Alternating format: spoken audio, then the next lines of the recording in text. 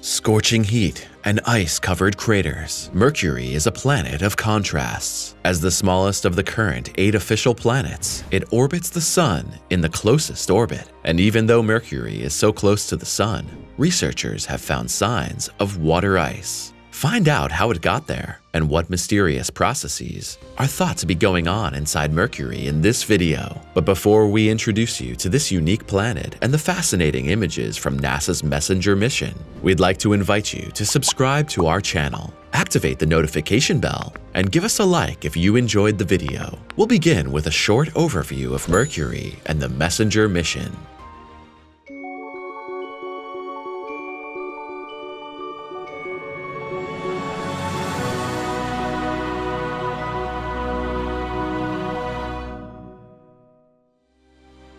Mercury and Messenger. Previously, researchers assumed Mercury was a comparatively barren and dead celestial body. Similar to our moon, it was thought to be not much more than rocks, dust, and dryness. But then, first measurement results from telescopes gave completely different impressions. There were even growing indications that organic substances and even water could exist on Mercury. In 2004, NASA's Messenger spacecraft was launched to determine, among other things, whether there really is water on Mercury and how the planet's interior is structured. Messenger stands for Mercury surface, space environment, geochemistry, and ranging. For the Romans, the god Mercury was something like a messenger of the other gods in his divine position. When Messenger entered its orbit around Mercury on March 18, 2011, after nearly 7 years of flight, researchers around the world were eager to see what messages Mercury and its first dedicated probe would have in store for Earthlings. In the 1970s, Mariner 10 was the first NASA probe to fly by Mercury. Messenger, however, was the first probe to orbit Mercury. The mission lasted 4 years, and during this time, Messenger was able to revolutionize the scientific view of Mercury. Some things we already knew from intensive observations of Mercury with telescopes, but no observation from afar can match what probes can measure and observe up close to the planets. First impressions of Mercury. Mercury has only a very thin atmosphere, so it can barely hold temperatures and gases. It's almost defenseless against the interplay of brightness and darkness and the influences of the sun.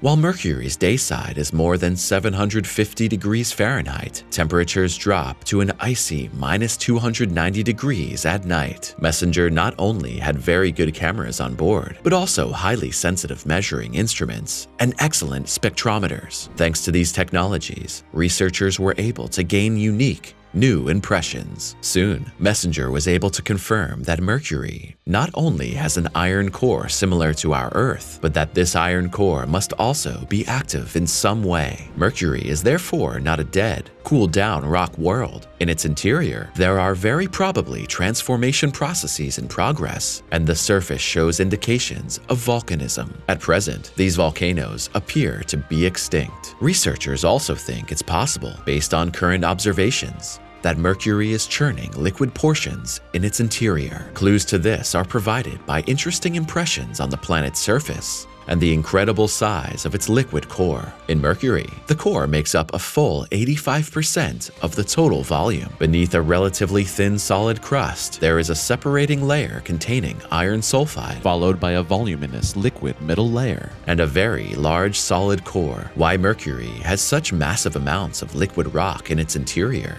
compared to its small size, is still a mystery. Presumably, these peculiarities have to do with the extremes to which Mercury, as the closest planet to the Sun, is exposed.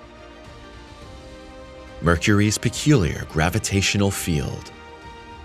Thanks to Messenger, a map of Mercury's unique gravitational field has been created for the first time. Mercury's magnetic field is only about 1% compared to Earth's, and is shifted out from the planet's central axis. The magnetic North Pole is thus about 20 degrees from the geographic North Pole. As a result of this shift, the magnetic field is strongly asymmetric and 3.5 times stronger in the north than in the south. The south of Mercury is also much more strongly affected by plasma currents from the sun.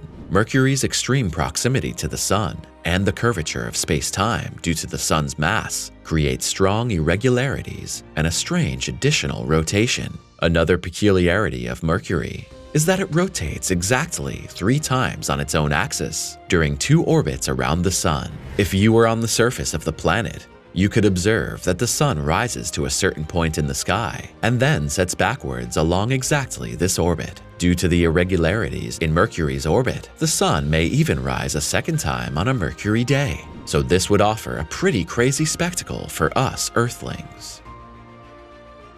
Volcanism on Mercury? At first glance, Mercury's cratered surface resembles Earth's moon, and for a long time, researchers thought Mercury's surface structure was formed by impacts from comets or asteroids, but MESSENGER's data revealed something else. The craters on Mercury's surface are by no means exclusively the residues of impacts, but are the result of a hitherto unexplained and probably unique geological activity in the solar system. The measurement data of MESSENGER could confirm that a large part of Mercury's surface was formed by volcanism in the past. However, there seem to be no active volcanoes on Mercury's surface today. Instead, there are strange craters that were most likely formed by uplifting and lowering of the thin crust, as well as minimal ejections of material from Mercury's interior. The strange depressions indicating these peculiar geological activities are unlike anything geologists have ever seen in the solar system. Whether this is related to a previously unknown type of subsurface volcanism cannot yet be confirmed. The researchers found evidence of large areas that were once flooded with molten lava, similar to that on Earth. Because Mercury shows such a vast liquid interior and an apparently active surface of some sort, researchers suspect large magma reservoirs in the upper liquid layers of the planet's Mercury. Is the CALORIS basin possibly a volcano? Researchers long assumed that one of the most prominent depressions on Mercury was the impact basin of an asteroid-sized body. The basin, about 900 miles in size, probably formed about 3.9 billion years ago. Since MESSENGER could detect a 1.5 to 2 mile thick lava layer inside the CALORIS basin, volcanic openings probably formed after the impact. In this color-enhanced image taken with a spectrometer, the lava layers are shown in orange. Thus, the CALORIS basin on Mercury is most likely a unique mixture of an impact crater and an extinct volcano. Water ice on Mercury. It seems paradoxical that there is water ice on the planet that should be the hottest due to its proximity to the Sun. But on the one hand, Mercury is not the hottest planet in the star system. This title goes to the neighboring Venus. And on the other hand, Mercury has regions at its poles that lie in the permanent shadow of the Sun due to the displacement and rotation of the planet. Exactly there, MESSENGER could confirm what researchers already suspected since 1991, the occurrence of water ice. How the water came to Mercury is still unclear. The most common theory so far says that water and ice are distributed in the solar system by comets. After a collision, the ice of the comet is transmitted to the planet. Nevertheless, this is far from explaining all occurrences of water on planets. In experiments, scientists were able to simulate that water molecules can also be formed by a combination of solar wind and the surface heat of Mercury's dayside. Chemical reactions within the regolith rock lead to the formation of water molecules, which then rise as vapor. Most of this water evaporates. However, depending on Mercury's region and position, certain portions of fine water vapor may waft around the planet and precipitate as ice at cold craters at the poles. Mercury's long tail.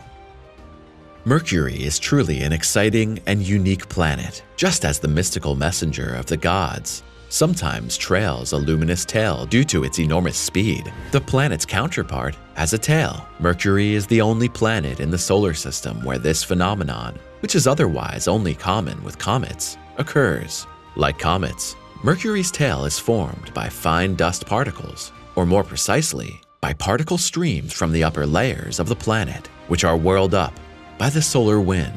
Thanks to the measurement data from MESSENGER, the size and extent of the tail could be precisely recorded for the first time. At times, the tail extends up to 1.5 million miles into space. Thus, this phenomenon extends more than 1,500 times beyond the planetary radius of Mercury. Then, the tail shortens and expands again for some time. The tail gets its characteristic orange color from the high amount of sodium in the swirled dust layers.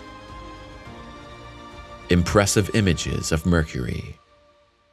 At the end of this video, we would like to show you the most beautiful and impressive pictures that Messenger took of Mercury. Even though Mercury is often depicted as yellowish on planetary charts, it's actually a grayish world in true color. Mercury becomes colorful when viewed with various spectrometers. The coloring results from the filtering of elements. For the amateur observer, these images look beautiful and colorful, but researchers can tell which elements are involved from the color patterns and can read differences in elevation on Mercury's surface from the coloring. Young craters appear in this image in light blue or white. The dark blue areas indicate large deposits of dark minerals. The reddish-brown regions, on the other hand, are the desert-like areas of rock and dust once formed by eruptions of molten lava. These images show two of the largest impact craters on Mercury. Mina and Eminescu were formed by impacts from asteroids more than 1 billion years ago. We say goodbye to the celestial messenger of the gods Mercury with this stunning photo and hope you enjoyed this video. Leave us a comment and tell us what you think about the discoveries on Mercury and what your opinion is about the mysterious processes inside the planet. Thanks for watching, and see you next time on Simply Space.